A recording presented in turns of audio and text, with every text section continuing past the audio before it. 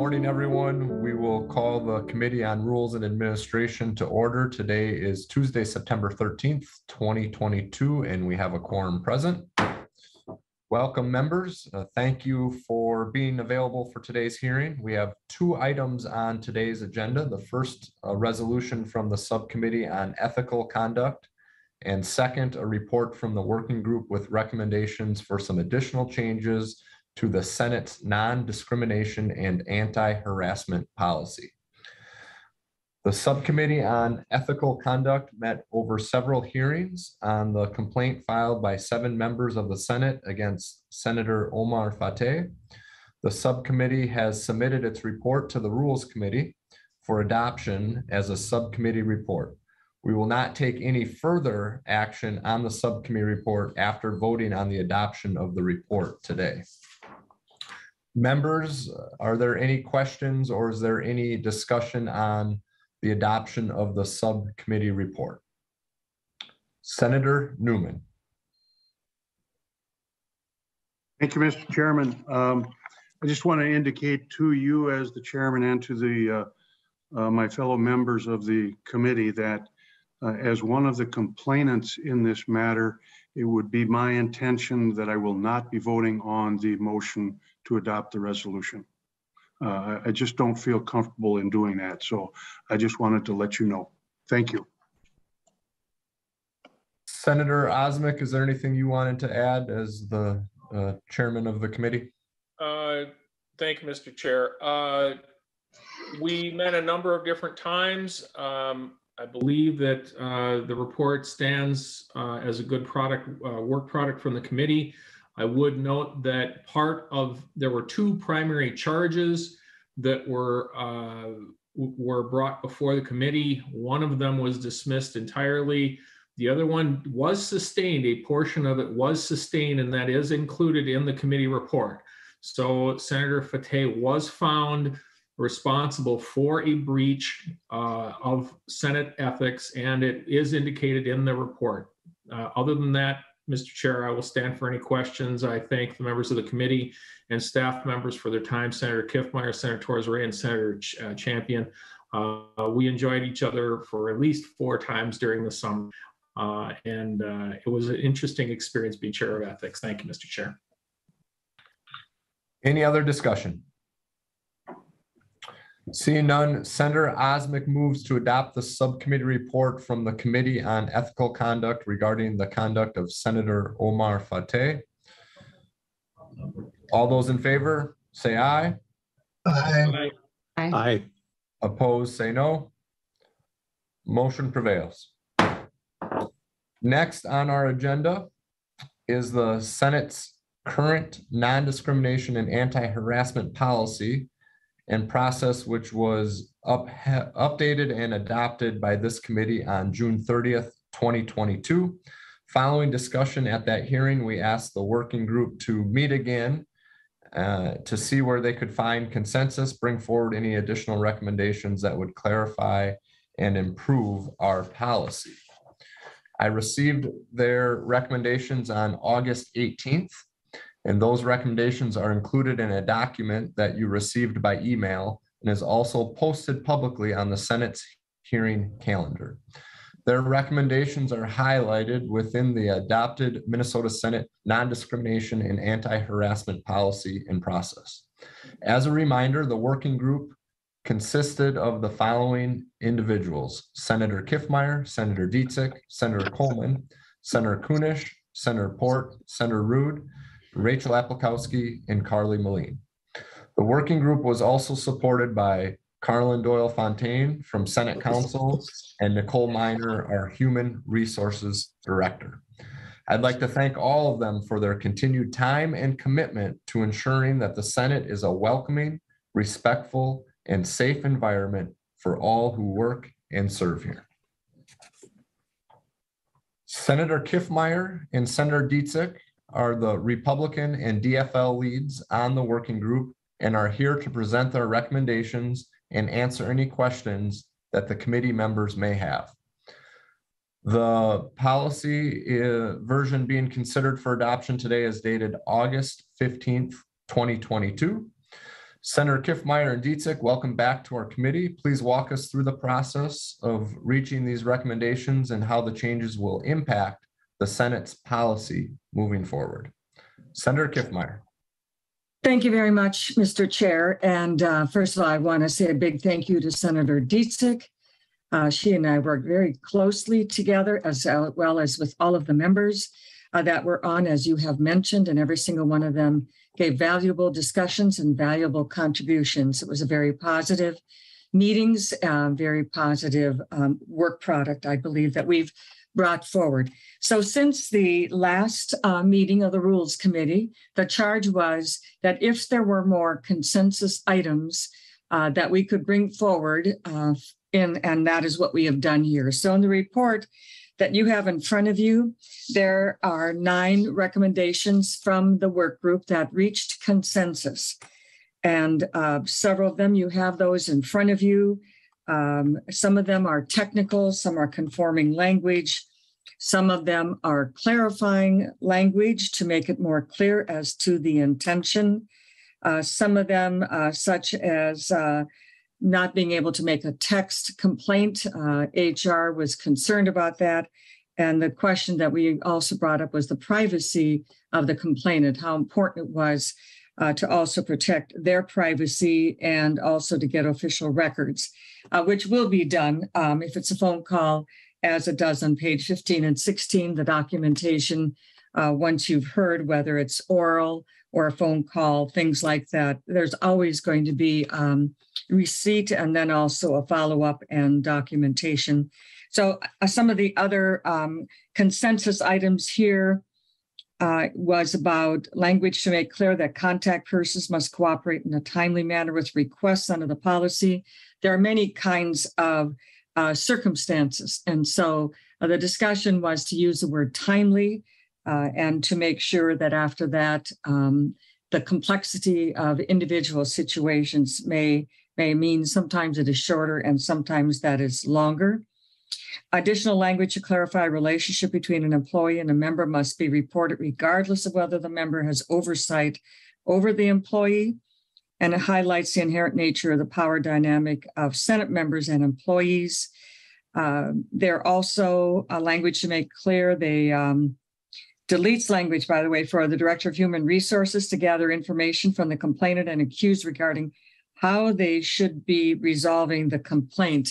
A lot of discussion about this and decided to delete it because it put both the complainant and the accused in an awkward position as to their own ideas. And a lot of discussion decided that that was not necessary and not helpful.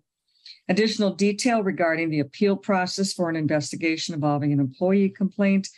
And so just additional clarification. Many of these recommendations were additional clarification. And then other language in regards to references to you and your conforming change to make the policy language consistent with previous changes adopted to the policy. So some of them are technical, others a little more substantive, but the intention of all of them is to continue to create that respectful atmosphere and to make sure that we have a policy in place in these situations.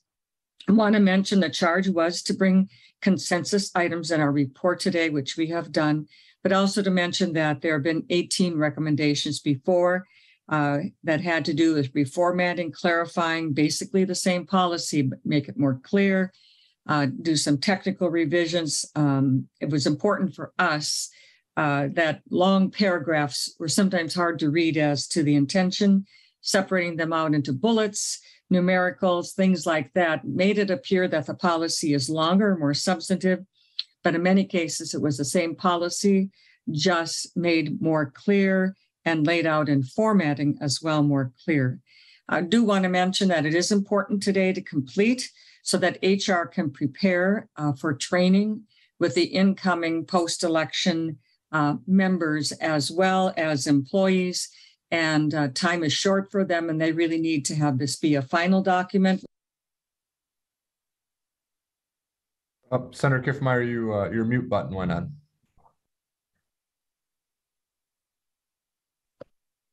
Thank you. I moved a piece of paper over, and I guess that was all it took to mute me. So my apology for that. At any rate, my final comments was the importance of adopting the final report today. This is actually final 2. And so we're grateful for that work, because I think we picked up some things that were very important. But I think there's a time and place right now that HR really needs to have this be final, so they can go ahead and print the booklets, make sure everything's all buttoned up, and that they can prepare for training to this improved policy. Thank you, Mr. Chair. Senator Dietzig, is there anything you would like to add? Just that we had really good discussion, and I would like to thank staff, and I agree with Senator Kiffmeyer that the overall goal was to ensure that we have a respectful work environment where people feel welcomed and are comfortable going to HR or their supervisors if they do have concerns. And so that's kind of our overall goal. We had really good discussions. We had some other recommendations that we chose for whatever reason not to include, because we also didn't want to get the document and tie people's hands so much that it just got so complicated and people would, glaze over it and not read it. So I think this is an easier document to read. The formatting is easier, and these changes just are clarifying to make sure that we have the right guidance. So thank you to all the committee members. Thank you. Thank you, Senator Kiffmeyer, Senator Dietzig, and the other members of the working group. Members, we also have Ms. Doyle Fontaine from Senate Council and Ms. Minor, our Human Resources Director, that are available. Are there any questions for either Senator Kiffmeyer, Senator Dietzig, or Council or Human Resources? Senator Frentz.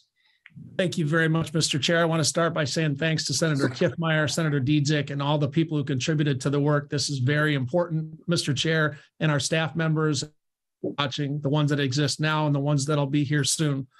With that, and this is not a question directed necessarily to any particular member of the work group.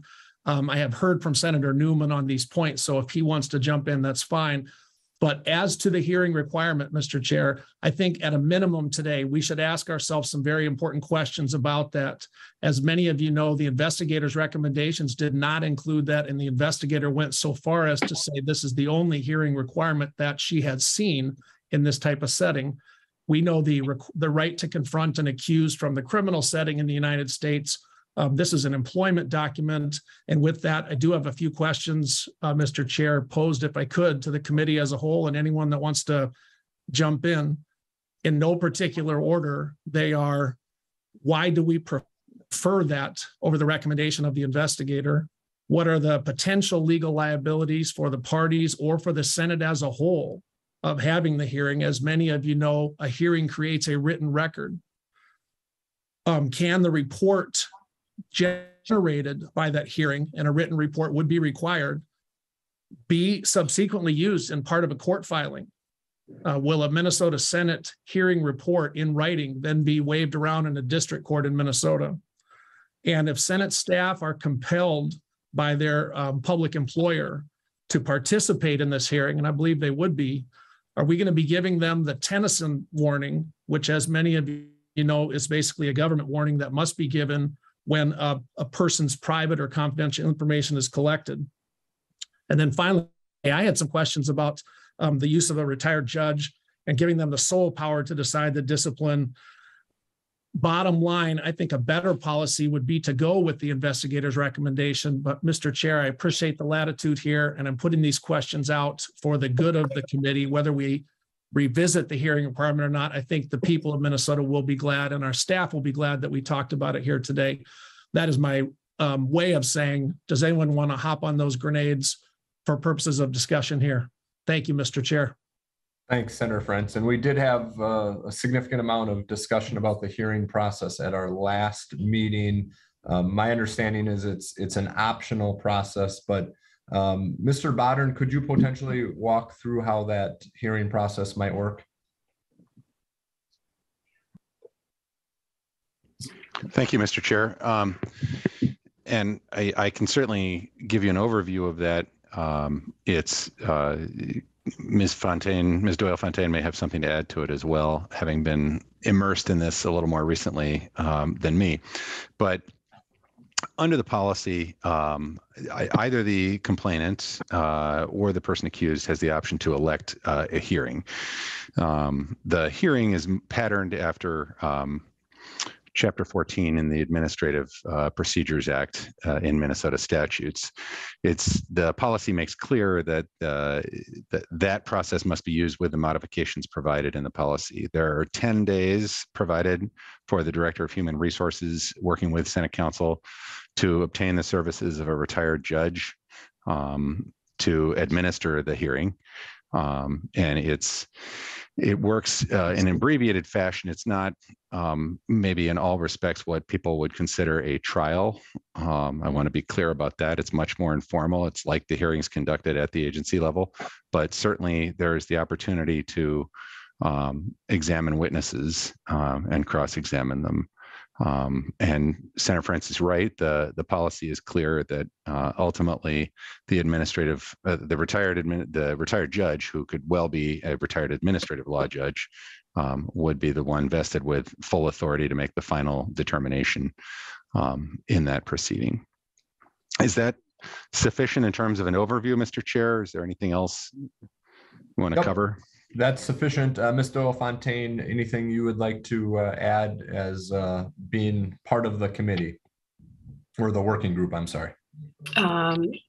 Chair Miller, I don't have anything to add as far as just the process of it. I'm not sure if all the questions that Senator Friends asked specifically were answered, but as to the process of how it would work under the policy, Mr. Bodden responded sufficiently, in my opinion. Senator Friends. Thank you again, Mr. Chair. And thanks, everybody. I think what I'm driving at is why are we choosing to require the hearing? Is there a logic that can be shared with the Rules Committee? The two interests are, of course, in the criminal law, you can confront your accuser, but we want to create an environment where our staff can bring complaints forward without intimidation, without fear of retribution. And so I'm simply asking this committee, if we're going to adopt that hearings requirement, is there a logic to that preference that someone can share with us here? Senator Kiffmeyer, Senator Dietzig, would you like to weigh in? Senator Kiffmeyer. Yeah, thank you, Mr. Chair. Lots of discussion about this, Senator Friends, without question. Probably one of the biggest things is to realize the Senate is not like a regular employer. The Senate is a unique area because we have elected officials and we have employees. We have a Senate environment. And so sometimes when people come in with a kind of a background of other kinds of corporate or private nonprofit situations, they've not dealt with elected officials before. And so it is a unique environment. So I think it's really important to set that foundation. But the other thing was that the ability for us to have an administrative law judge, this is not this is a situation where these judges are very familiar. They do campaign finance, they do administrative law.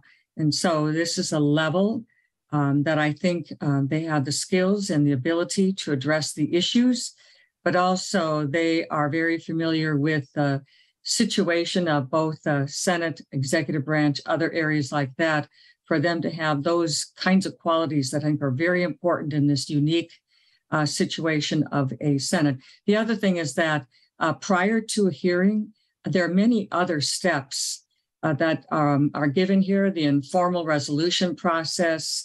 There are a variety of areas that give many, many opportunities for the complainant and also the accused in this situation to be able to have those areas be discussed and worked through. This one, though, would be something that before an administrative law judge is that level that, again, other areas use this kind of situation. I think it's very appropriate to the Senate as well.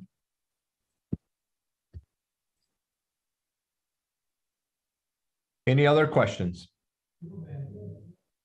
Senator Rest, and then we'll go to Senator Marty. Senator Rest.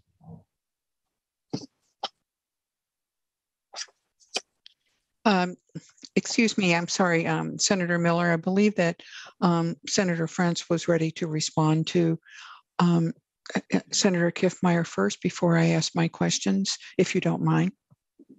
Yep, no problem. I didn't see his hand. Senator Friends.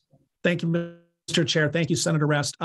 thank you, Senator Kiffmeyer. I understand part of what you're saying. I still hope that on this hearing, we will address the question of, are we opening civil liability for individual legislators or for the Senate as a whole by creating a written record?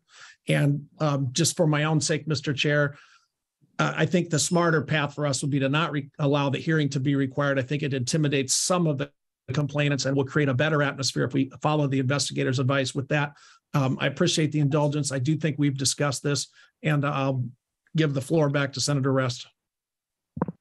Senator Rest.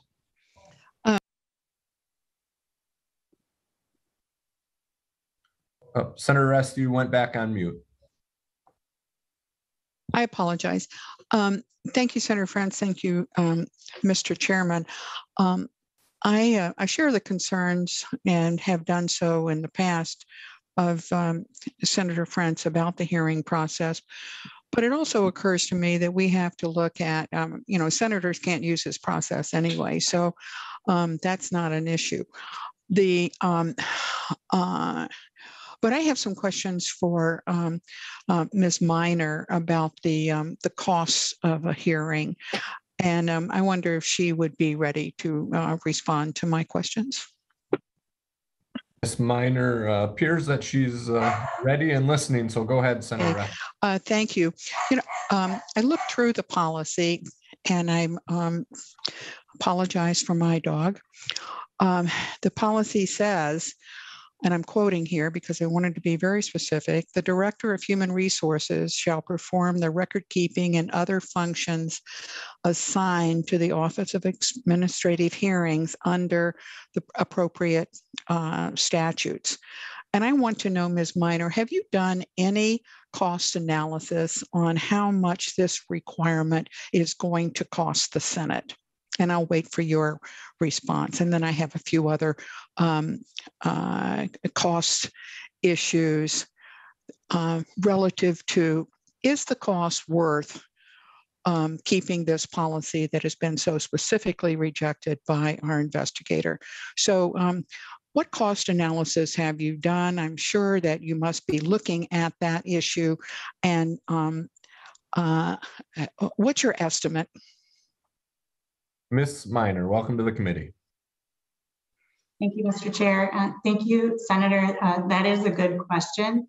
While I can't give you a specific dollar amount, I could compare it maybe to my experience with an outside investigator, since I've not been a part of a hearing process, nor has the process been used since I've been here. I can tell you, depending on the severity of the complaint, the number of witnesses, we could hire an investigator on the outside that would go anywhere between $175 to $250 an hour. And again, depending on the severity of the complaint, the number of witnesses, and the time that it would take to write the report, it could be anywhere from $6,000 to $19,000. Well, Mr. Chairman and members, thank you, Mr. Chairman. I think that is very instructive as to whether this kind of hearing process would be effective in achieving a reasonable and equitable result. The policy also says, this is my second question, so I'm kind of shocked by the answer to the first one, but in terms of the cost, when we have other alternatives that would not be so costly. The policy says, and I quote again, the Senate shall be responsible for the cost of retaining a retired judge and other costs related to the conduct of the hearings, with the exception of any expert retainer fees. And once again, Ms. Miner, I wonder if there's been any estimate done by you about how much it's going to cost to retrain a retired judge to preside over this kind of process from start to finish, and will there be a retainer for a judge ongoing to deal with these potential hearings? So I wait your answer to that, Ms. Miner. Ms. Miner. Thank you, Mr. Chair. I will defer to Mr. Bonner if I can, if you can assist me with the answer in this question. Mr. Botter. Mr. Chairman and Senator Rest, the language used for the complaint process, or for the hearing process rather, that requires the retention of a retired judge is basically similar to the retention of an outside investigator. What retention refers to is for the matter in question, and not an outstanding, retainer arrangement. And I think it's fair to say that the hourly rate for a retired judge might be a little more than what is typically paid for an outside investigator, but typically it's a similar range of training and experience in terms of experience within the legal community. So again, I think the only extra cost besides for the Senate, besides the payment necessary for the judge, the retired judge, would be possibly preparation of transcript if requested by one of the parties, and some procedural items. But I don't think beyond that, the policy is, for example, explicit that the Senate will not pay for the cost of counsel for any of the parties involved. I do want to highlight that under the existing complaint process, when the hearing is not used, Ms. Miner has been referring to the costs that are necessary for the use of an outside investigator. That too is a somewhat expensive process. Thank you, Mr. Chairman.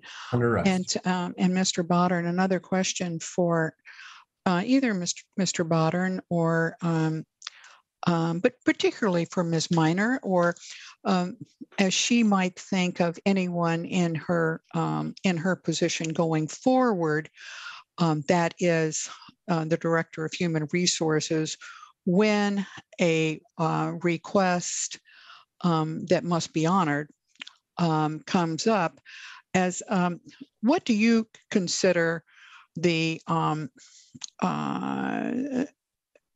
grounds or the reasons or the qualifications of a judge that would be selected by you or any possible successor in this hearing? I mean, how are you going to tell? What are you going to use as qualifications for a judge to be selected in this very contentious process? Thank you, Mr. Chairman. Ms. Miner, Mr. Boddern. Mr. Chairman, I think when it comes to the retention of someone qualified to administer the hearing process, although the policy doesn't explicitly require it, someone who is familiar with the operation of Chapter 14, would be important to find someone who had administered proceedings under Chapter 14. So procedural knowledge of the framework that's provided in the policy would be first and foremost. Some experience with employment litigation would be helpful as well. And often when the Senate is looking for assistance for outside investigators, the people who are used for that purpose or who are retained for that purpose have experience working for both employees and employers. In the past, they have experience as counsel working for those entities. So a balance of experience and knowledge of the procedures under Chapter 14 would be important prerequisites for anyone serving in this position. Well, Mr. Chairman, thank you, Mr. Boddern. That still doesn't actually answer my question. Certainly for an investigator who is not a retired judge, but a retired judge who is going to preside over these proceedings. And Mr. Boddern, with all due respect, that would not be in your current position. That would not be your decision. That would be the decision, as it says in the document, of the Director of Human Resources. I think my questions indeed point out the weaknesses in this hearing process. And again, not recommended. In fact, the opposite by the investigator that we paid over $100,000 to tell us this is a bad idea. And I hope that we find another way to have an equitable result that is not intimidating, as a hearing process will be intimidating to an employee. As I mentioned to start with, it doesn't apply to the senators. We don't have that process. We have another process. We have the Ethics Committee. And we are seeing a report from them today on charges against a sitting senator. So I think that there are many, many unanswered questions that have not been taken up by the Department of Human Resources, or that, in my mind, were adequately considered by the committee. It doesn't mean I don't appreciate the work they've done. I certainly do. But it is incomplete, and we should not be moving forward with this hearing process. Thank you, Mr. Chairman and members. Senator Marty. Thank you, Mr. Chair. My biggest concern is also about the hearing process. And Mr. Bodden, you just said something that I thought the policy did not allow the Senate to cover the costs of legal counsel for Senate employees. Is that accurate? Mr. Bodden. Mr. Chairman and Senator Marty, yes, I thought I stated it that way. I think the policy says expressly, and I'm looking at page 21 of the document you have before you. Paragraph 4 says legal counsel should not be provided by the Senate for either party to the complaint. Okay, thank you, Mr. Bodden. Then I guess my question, I'm not sure who it's for, but it relates to the same problem with the hearing. And that is, supposing we have an employee who files a complaint, maybe against another staff member or somebody else. Again, the hearing process doesn't kick in if it's a senator, I understand. But if it's against another Senate employee or somebody, and the person who was accused of the bad behavior requests a hearing, and the person who filed the complaint, they're forced into a hearing, who's going to cover their legal costs? How are we covering that if the Senate is explicitly not allowed to cover them?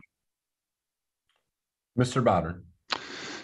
Mr. Chairman and Senator Marty, there is no requirement for either party to obtain counsel. And in fact, proceedings under Chapter 14, I think it is not unheard of, not infrequent for private parties to, in effect, represent themselves. Administrative law judges are typically used to working with parties who may or may not be represented. So I'll certainly say it's not required, but obviously, if one of the parties to the complaint wants counsel, that's their responsibility. Okay. Mr. Chair, no more on that aspect of it. But again, I wrote a letter to all of you the day after the June hearing, and I asked it to be posted today. So it may have been, but I wanted to say that in that, I really am disturbed by the fact that we went against the strong recommendations of the consultant. And again, we were never able to hear directly from the consultant. And as I stated in the letter, I was concerned that even the work group was never able to even talk with her. We're supposed to be making recommendations we're supposed to be setting a policy in response to her recommendations, yet nobody's allowed to talk with her about it. And the specific thing is when she said, because as far as I know, all I saw was a summary of some of her concerns about the hearing, where she said it was intimidating and so on.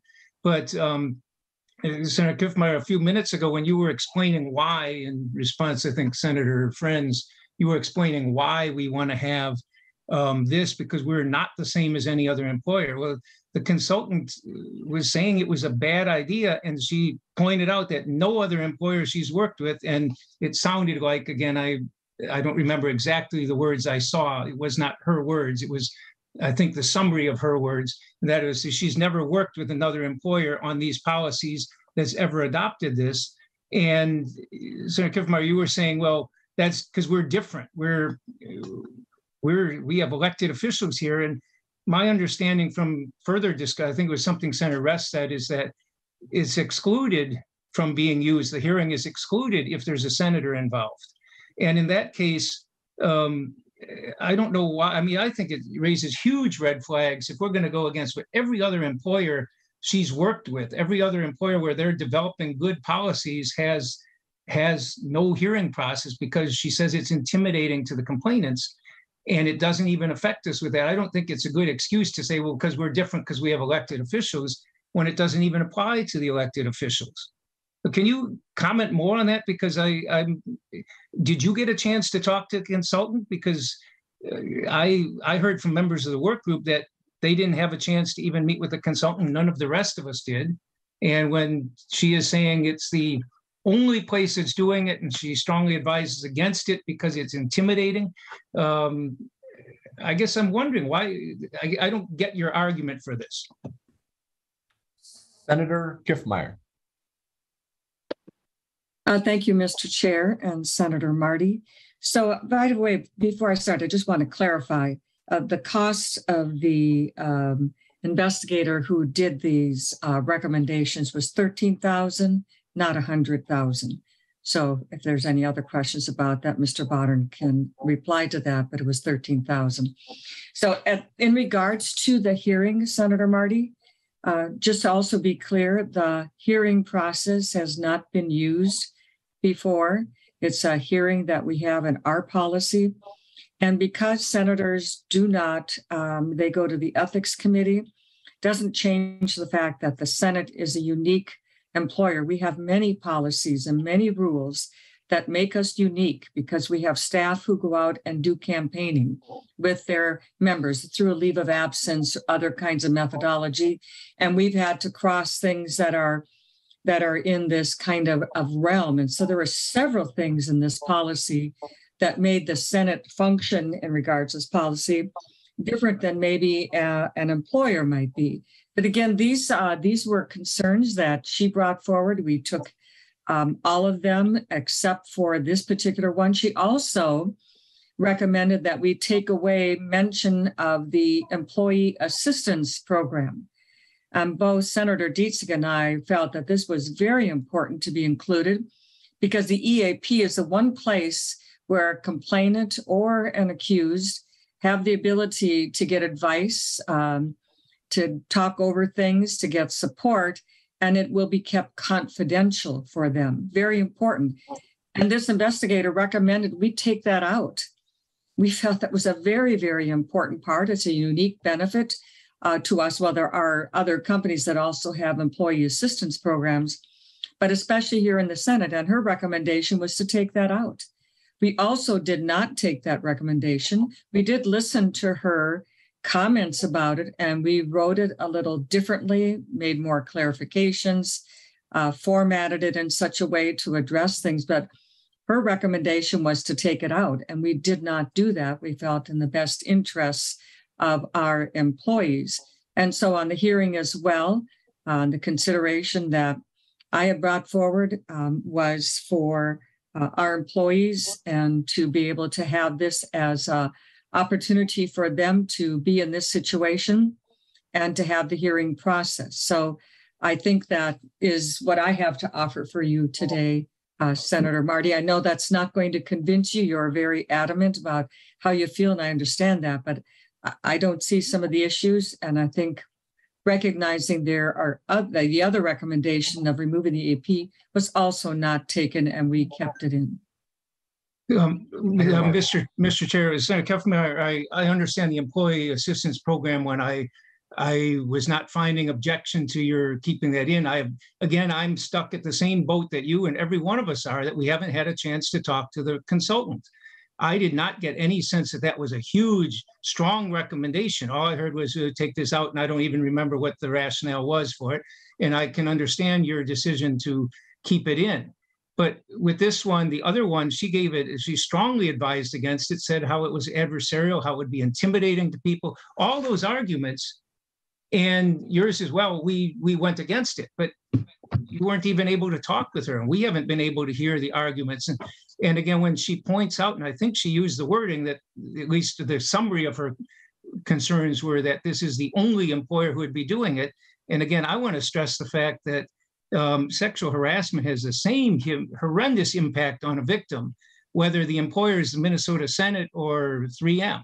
It doesn't matter where the employer is. The victim is the one we're supposed to be concerned about.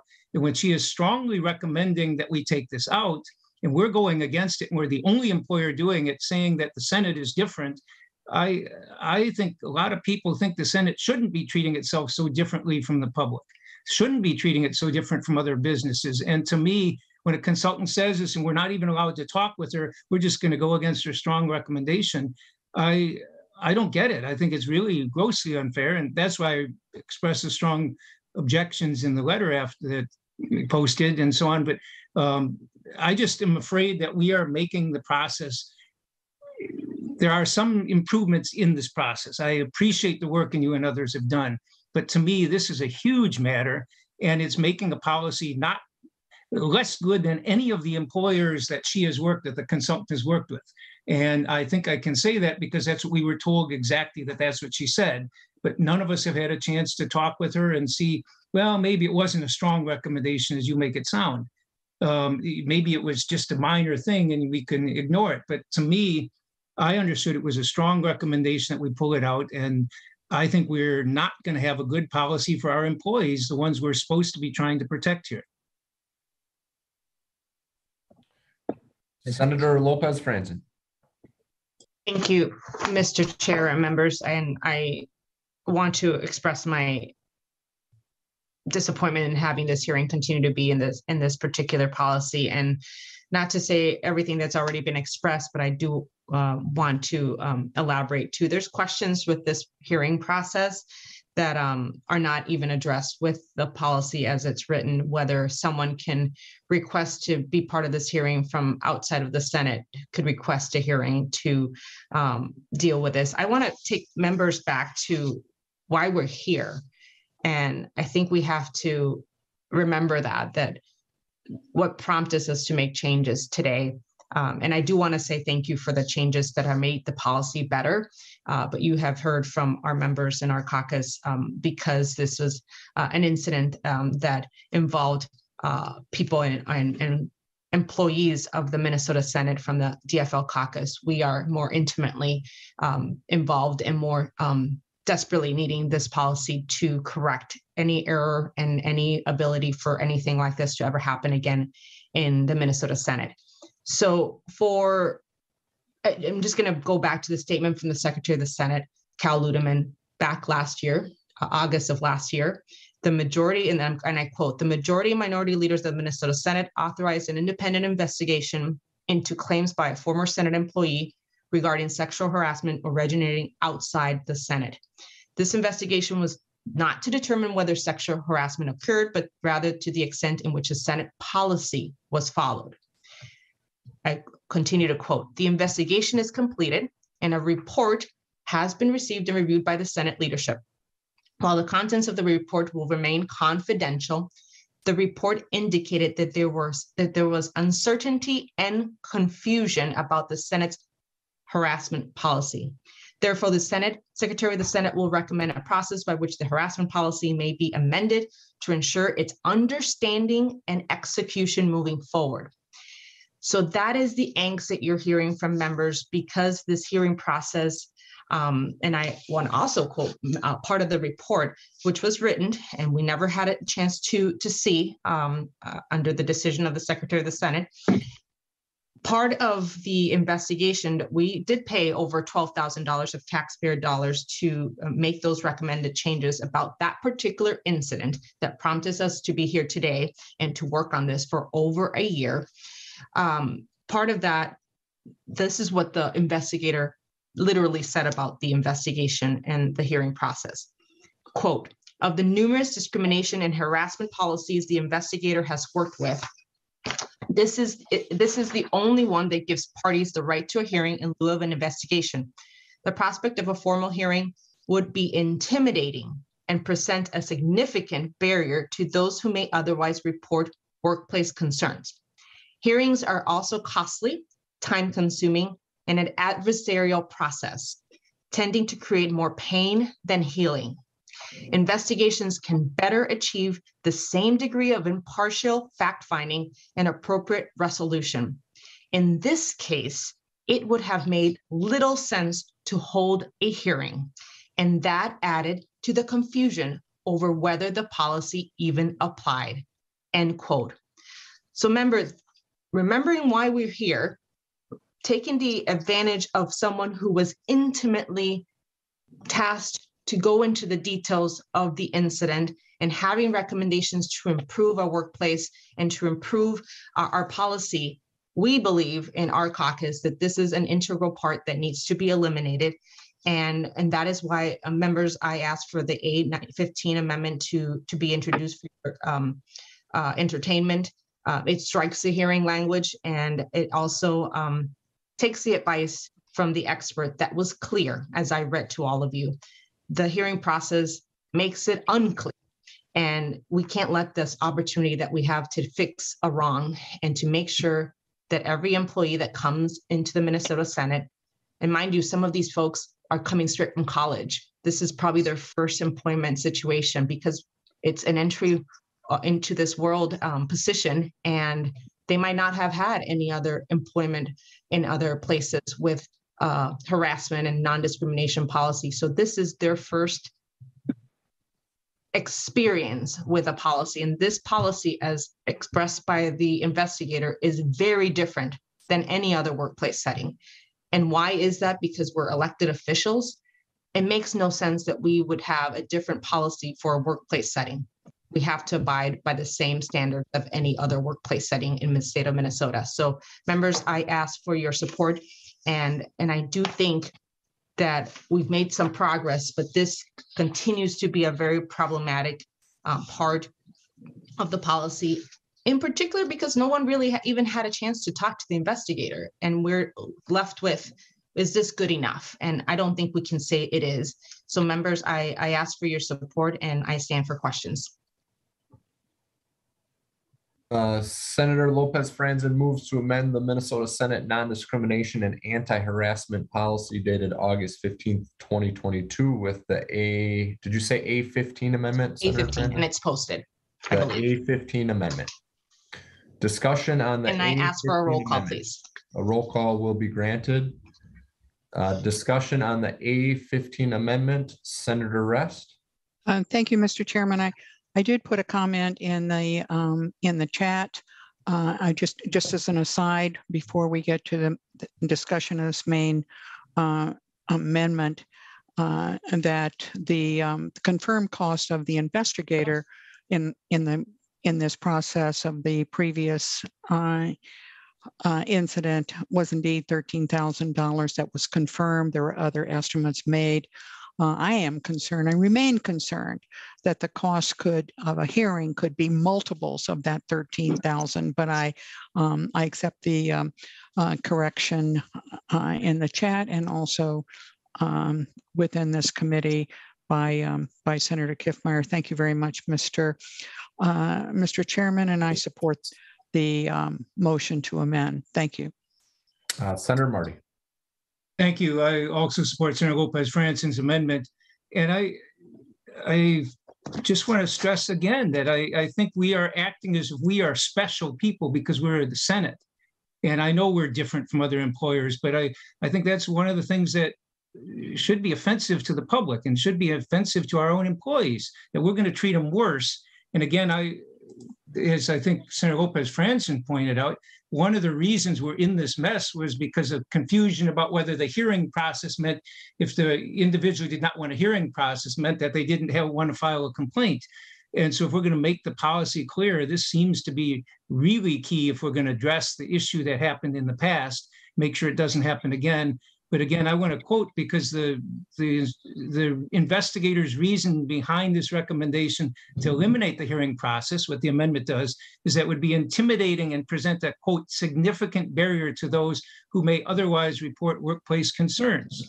And again, that investigator, who I believe works in this field, I don't know the person, never talked to them, not supposed to talk to them under this, but that investigator said this is the only one of numerous discrimination harassment policies that she's worked with, the only one that gives parties a right to a hearing in lieu of an investigation. And I think when we are going to step against the strong recommendations of somebody we hired to make recommendations on this, and saying we're an outlying institution, the only one that does it. And then Senator Kiffmeyer is saying, well, it's because we got elected officials here. But as others have pointed out, it doesn't even cover it when it's a senator involved. So I strongly support the Lopez-Franzen amendment and hope this time we can get it through. Further discussion on the amendment. Senator Kiffmeyer. Thank you, Mr. Chair. I just want to clarify, my remarks were that the Senate itself, not senators, the Senate itself, because we have elected officials. I did not say that senators were different, but in this policy as it was before, Senator Rest has commented on that. So I think it's also that the hearing process is a choice, and that's important to recognize that. At any rate, Mr. Chair, I just wanted to clarify, I'm being misquoted here as saying senators are different. That is not what I said. I said the Senate. And I think it's a different place of employment. Thank you, Mr. Chair. Okay, members, we have the A15 amendment in front of us. A roll call vote has been requested. Ms. Bakke will take the roll. Senator Miller. No. Senator Johnson. Senator Lopez-Franzen. Yes. Senator Bach. Senator Frentz. Yes. Senator Limmer. No. Senator Marty. Yes. Senator Newman. No. Senator Osmic. No. Senator Rest. Yes. Senator Weber. No. Senator Johnson. Senator Bach. Okay. So, Senator Miller, I'll text you the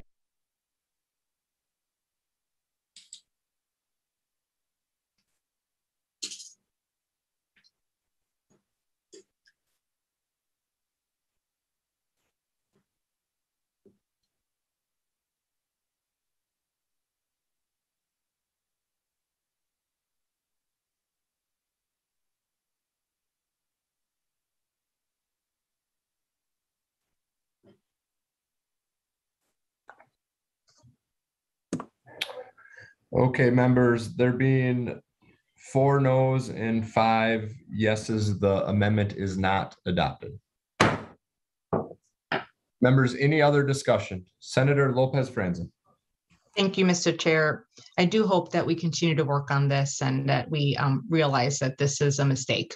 But with that, I do want to clarify that the hearing process is not an option, that once one party accepts to use it, the other party is compelled to be part of it. Thank you. Any other discussion? Senator Marty. Mr. Chair, I'm unclear about the other amendments that were proposed, the list of a bunch of other amendments that were put before us this morning. Are we adopting them at this point, or what's the next step? Yes, Senator Marty, the next step would be to adopt the approval of the Minnesota Senate Non-Discrimination and Anti-Harassment Policy dated August 15th, 2022.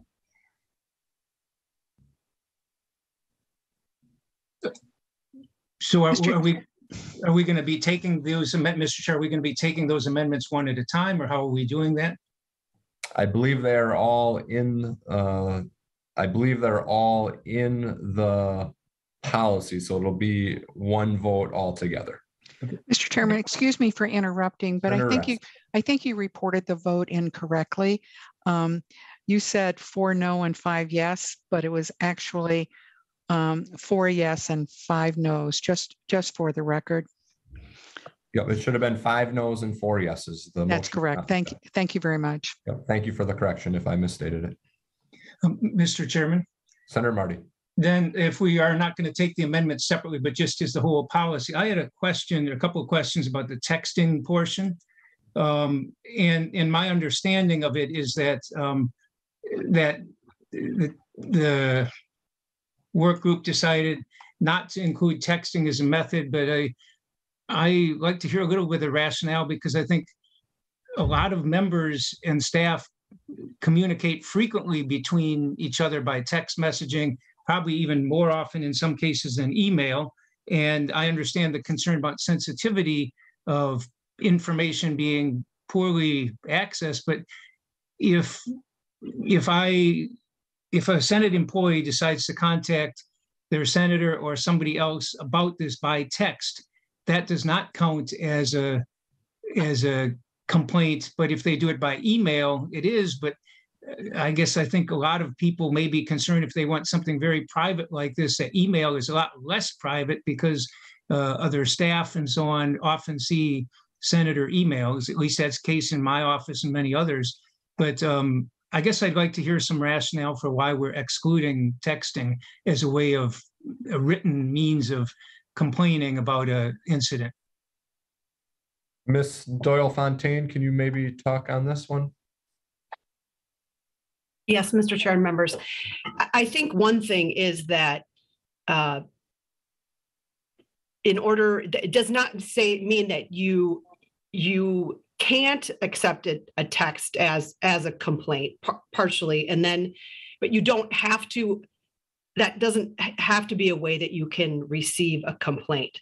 And for example, the HR director, her number is not necessarily her personal cell phone device is not available. So it may be that within a caucus, you all have phone numbers, but I don't think that Ms. Minor, her cell phone, that she has to make that available for complaints. And that was part of the issue.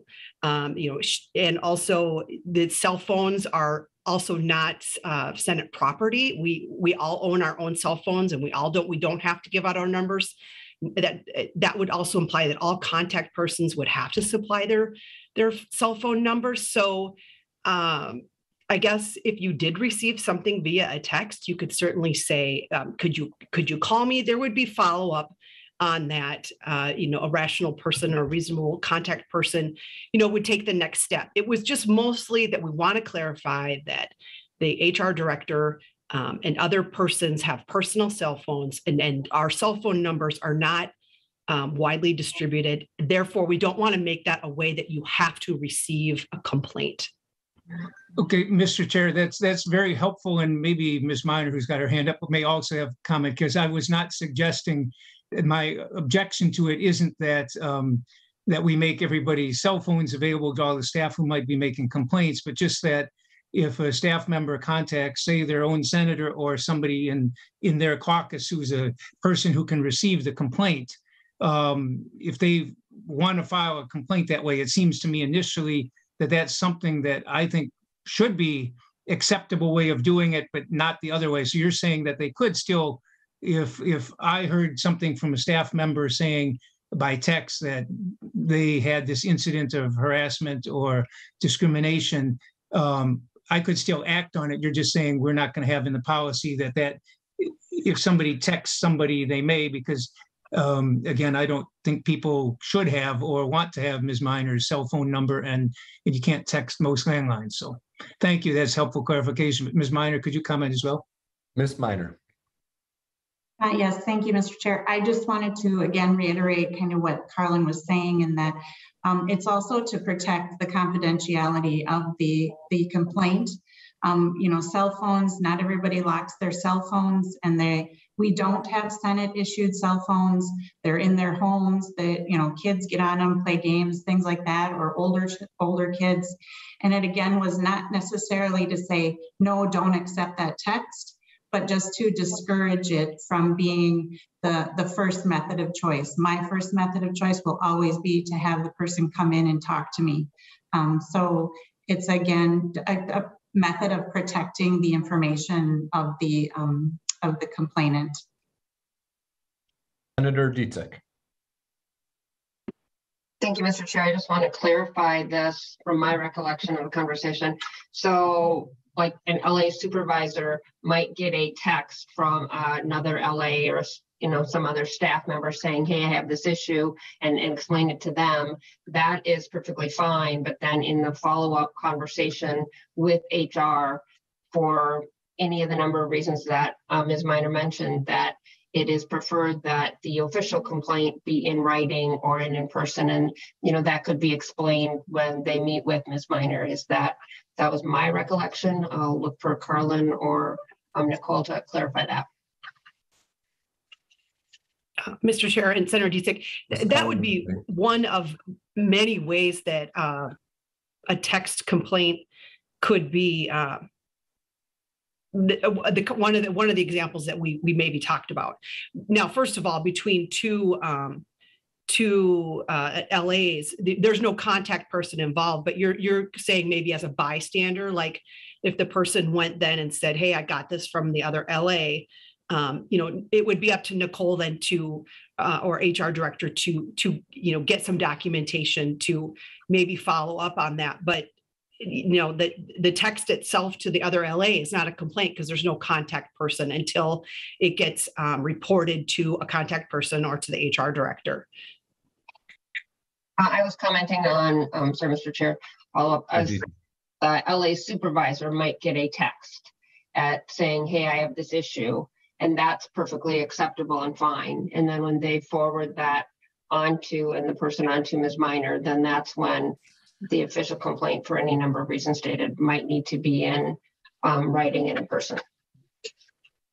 I'm sorry, Mr. Chair. Yes, Senator Disick, I didn't hear about the LA supervisor, but again, it doesn't prohibit from that starting a complaint for somebody, but we're not requiring that.